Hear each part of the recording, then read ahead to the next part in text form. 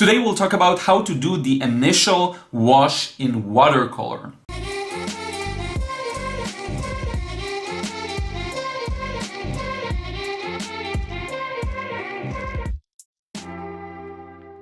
Sup, Liron here. Thank you for joining me in another video. Today, using this painting that I did a while ago that some of you may remember, I want to talk to you a bit about the initial wash and how to do the initial wash in watercolor.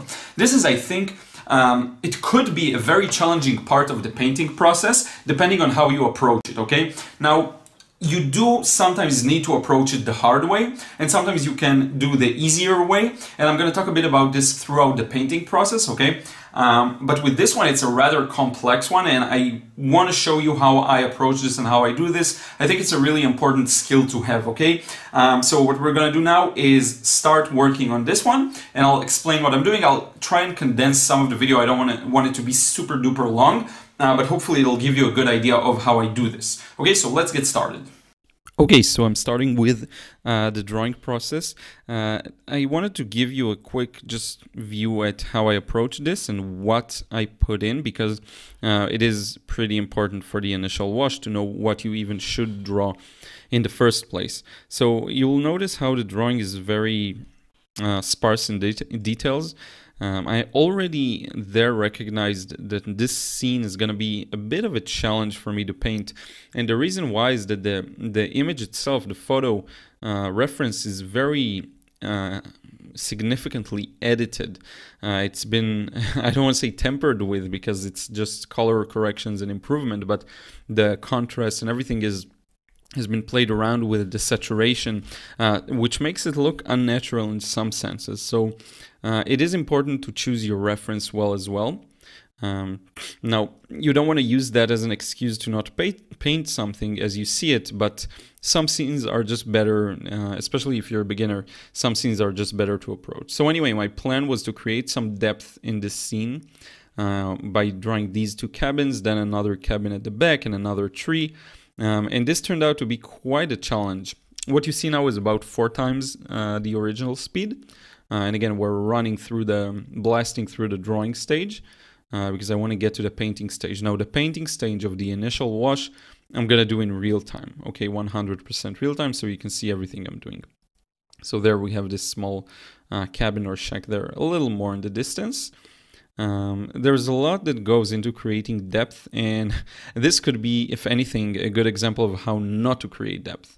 So I will touch upon that as well. But for now, just what I'm doing now is just some lines that later on you'll understand why. So anyway, I'm mixing this mixture of phthalo blue and some chromium yellow or cadmium yellow, something like a warmer yellow.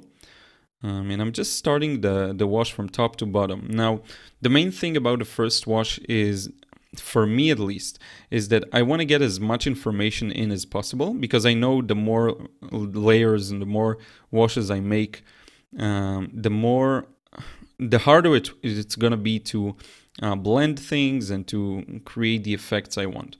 And it is true, because for example, blending and softening edges is easier when you have just the first layer of paint. Then the second layer, you are blending to an existing layer, and if the paper is good, it's not going to lift it out, but it will not blend as well. It will not soften as well. And this is something that I don't see a lot of people talk about, but it is very important. So now I try to vary the mixture a bit, or I don't even remember really, but I should have varied it a little more. Now, as you can see, there's a bit of a foggy area at the top, which I'm just starting to get now, and I will use a slightly wet brush just to, again, soften those edges and lead to that foggy feeling. Now, a few things I would have done a little differently looking back is, first, I would have created much more interest in those. By the way, I splashed some water on it so that the edges will stay alive. But anyway, I would definitely create much more variance in the background, much more interest, because now it's kind of a flat wash. Not a lot of things going on here. But in any case, as an initial wash, you want to make sure that you are aware of all of the edges. So right now I have the edge at the bottom, and I didn't use too wet of a wash, so it didn't bead. And now you see it started drying on me. So now I'm quickly bringing in more water because I want to make sure that the edge does bead. Back when I did this painting, I didn't really... I think it's a good demonstration because it shows also what not to do. I think I improved a little since then. Honestly, it's like the things that you learn when you're sure you know everything, and then you always learn some lessons. It's crazy. Especially if you had a few paintings that went exactly the way you wanted, and then you become just a little cocky and you get punched in the face, really, by the medium.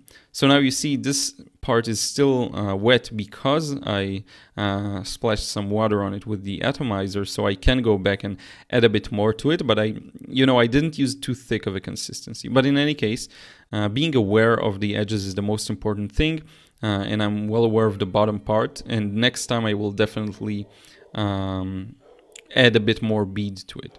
But the important part is gonna come in just a few moments. Sorry about the dog barking, by the way. The important part is gonna come in just a few moments when I go below the level of the mountains in the distance, which right now don't appear like they're in the distance, because there's still no relatability. There's nothing closer to push them back, okay? But anyway, the more I go down there, you'll realize how important it is to have everything even, and how it makes everything easier to understand, okay? So now I'm getting closer to the tree line that's a little near the middle ground, I guess.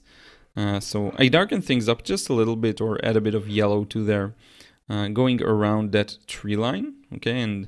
And the most important thing is to not lose the edges and make everything look even.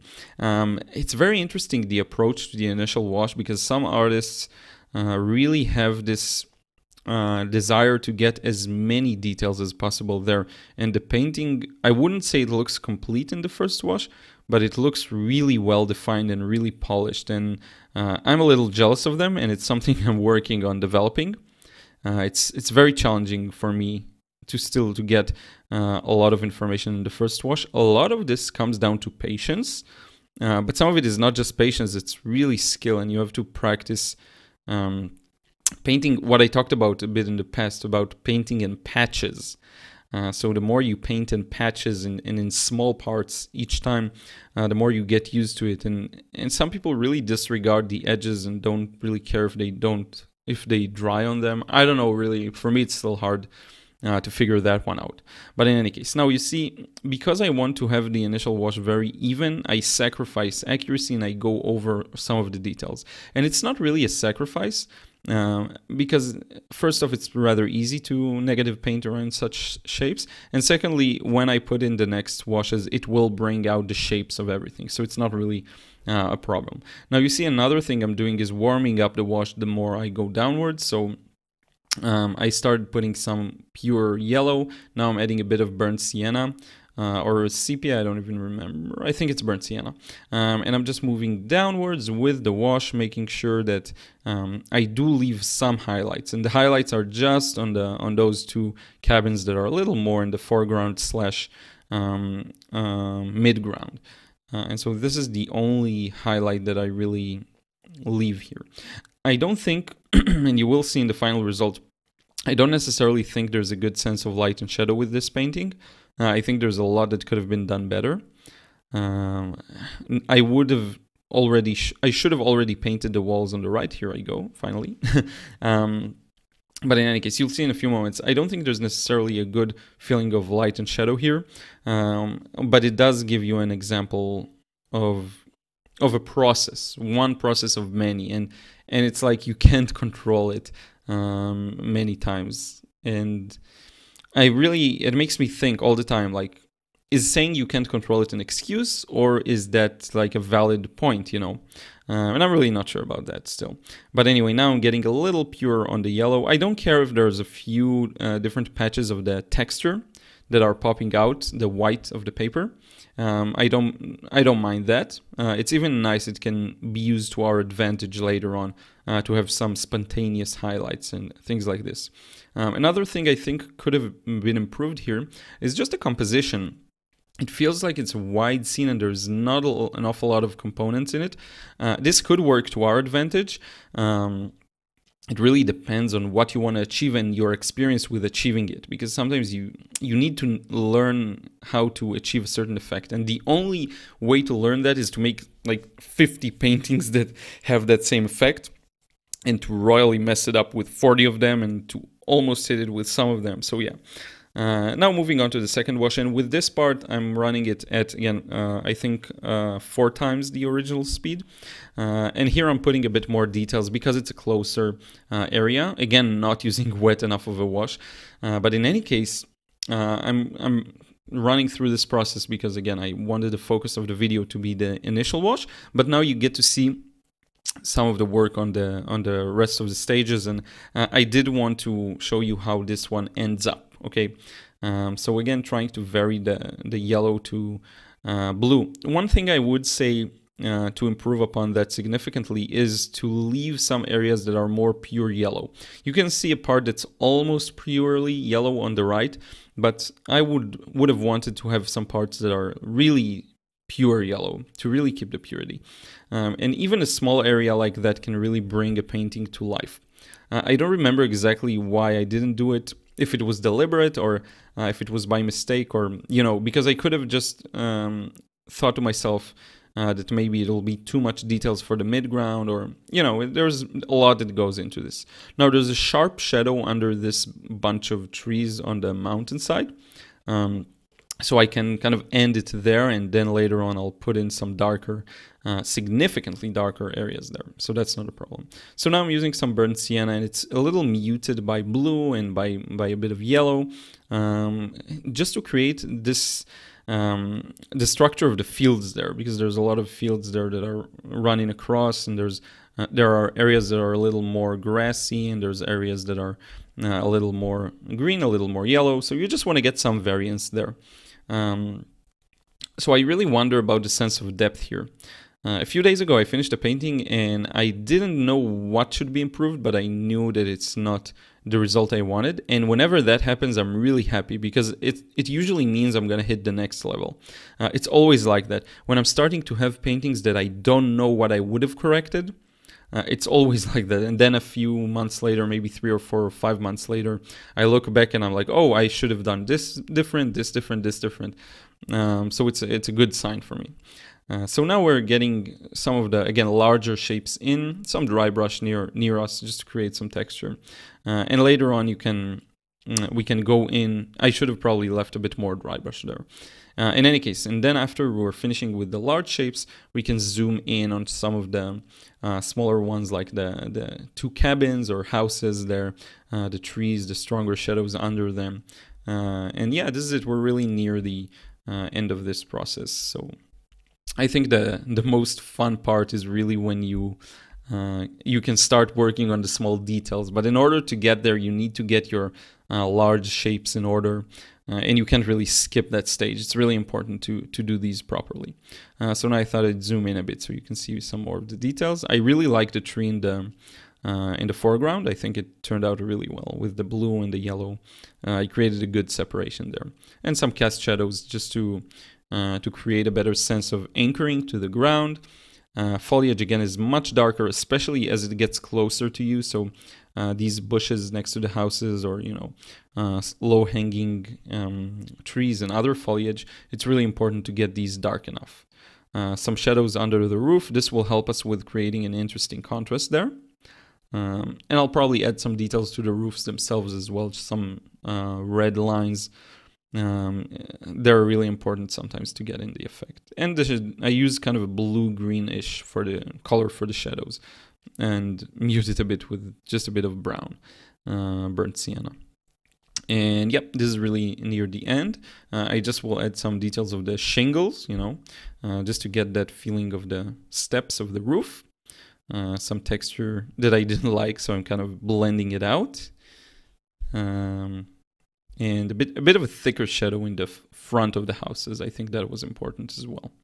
And some details to the trees. And this one is almost done. Now I'm just going to sign it. And here's the final result with the palette I used. And now you'll see a more zoomed in, better version of the painting. So I really hope you enjoyed this one. So this is it. I hope you enjoyed this one. Here's again the final result. To tell you honestly, this isn't necessarily one of my favorite or my personal favorite paintings. I do think there's quite a lot of things I could have done better here, and especially when it's large masses of trees and a forest. I think my way of abstracting what I see and maybe simplifying it a bit has improved, especially in a painting I recently shared on Instagram. And so I do think it improved since then, so I don't really know how much I like this one. I do feel like it's lacking a bit, again, in sense of depth, but I still think it's a decent one, it's a good one, and I'm happy to do it. I finished this one about almost 2 months ago, so I have improved since, and it's nice to see this with a new perspective in mind and seeing what I could have done better, because sometimes I finish a painting and I don't know what could have been improved, but with this one I do. So anyway, this is it. I really want to thank you for watching, and I really hope you enjoyed this one. I will put links to a lot of interesting things in the description box below, so you may want to check them out. I will put a link to my Patreon page, which if you want to support me, that's the best way, and you can also get a sneak peek into future videos and some more personal updates from me. So I think it's a really cool one. Also, I will link to my podcast, to my Instagram account, to everything, everywhere else you can find me. And this is it. Thank you so much. I will see you again in another vid really soon.